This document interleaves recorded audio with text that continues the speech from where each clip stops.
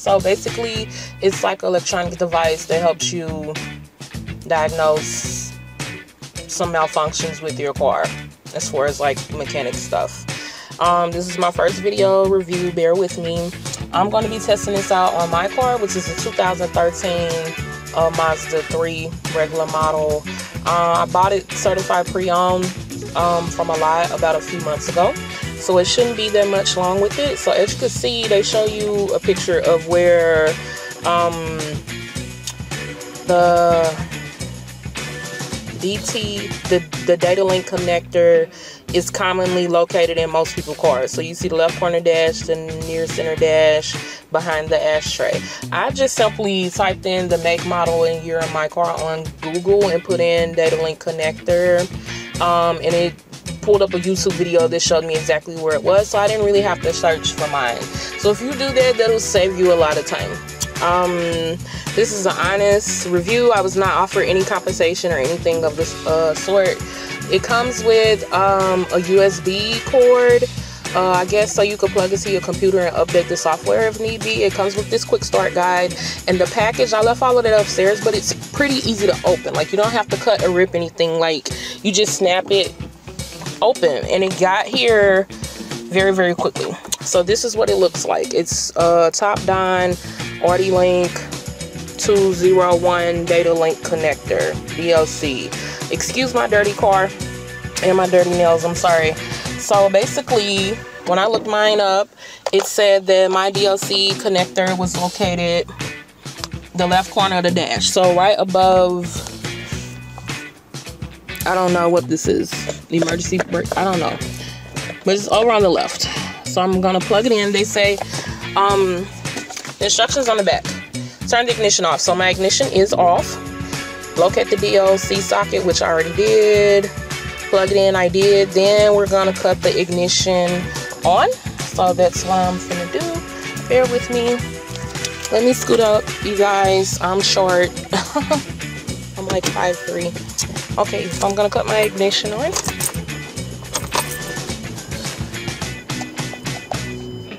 After finishing, the system will start initializing. So the first thing I'm gonna go to, because I noticed it cut immediately on, I'm gonna go to set up.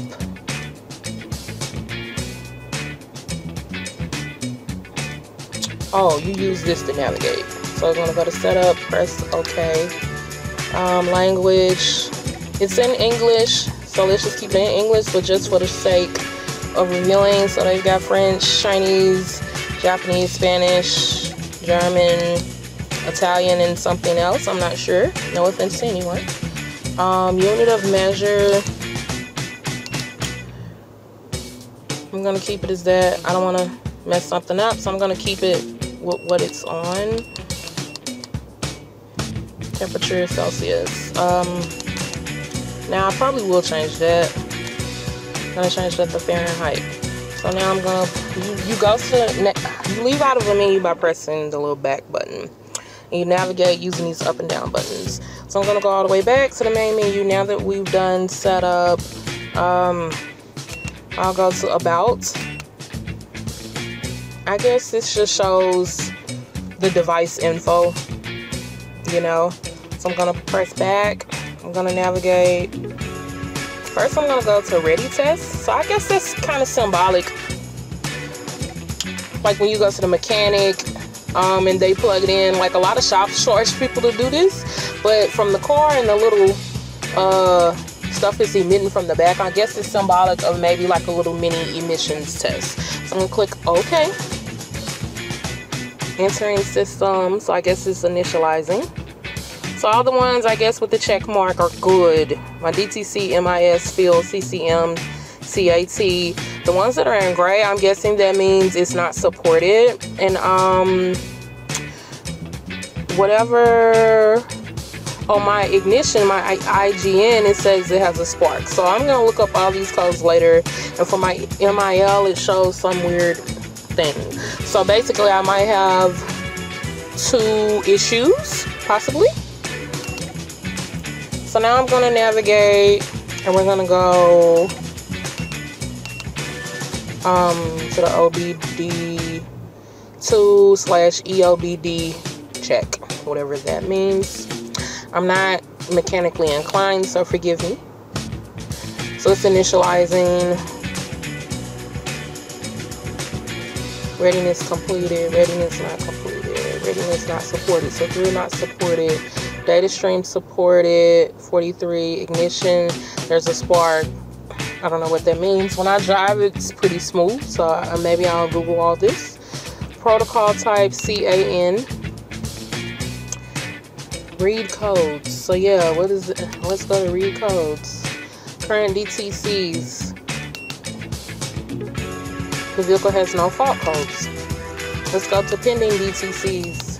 Press OK. The vehicle has no fault codes. Permanent DTCs. Let's click OK. The vehicle has no fault codes, so I'm guessing this is a good sign. I am readiness. Let's see. Since DTCs were cleared. Misfire monitor, okay. Fuel system monitor, okay. Comprehensive component, okay. Catalyst monitor, okay. So the ones that say NA, I guess they're not supported. The head catalyst monitor, secondary air system monitor, evaporating system monitor is okay. Oxygen sensor monitor is okay. EGR and or VVT system, okay. Awesome. This drive cycle. Catalyst monitor. INC. I don't know what that means. I'm not gonna fake it or pretend like I do. As I said, I'm not mechanically inclined. I'm just trying to show you all how this works. Data stream. I don't know what that means. View all items.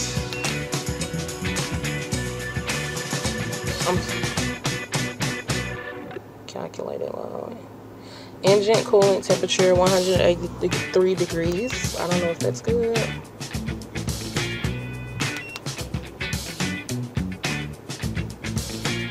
So it can show you your vehicle speed.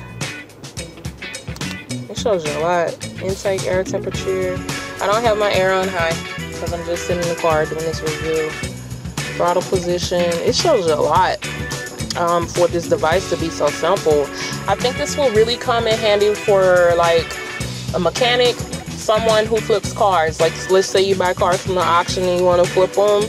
You could use this to find out exactly what's wrong, fix it, and then come back, see if the codes have cleared, and go from there. I think it also allows you to clear codes. It shows barometric pressure. It shows a lot of stuff. This is so awesome. Yeah, this is cool. Pedal position. This is nice. New graphic items.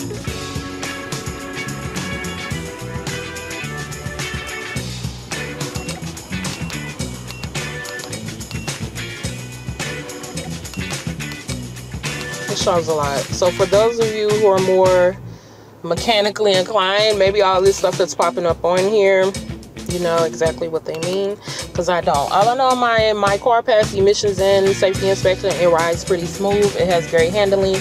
The air blows cold. The heat blows cold. My gear shift doesn't stick. My brake doesn't stick. It doesn't smoke or make noise. So I'm very happy. So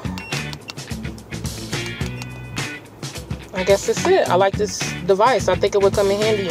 I hope you all liked my review. I'm sorry it's so long. You can excuse my filthy car. Thanks. Have a great day.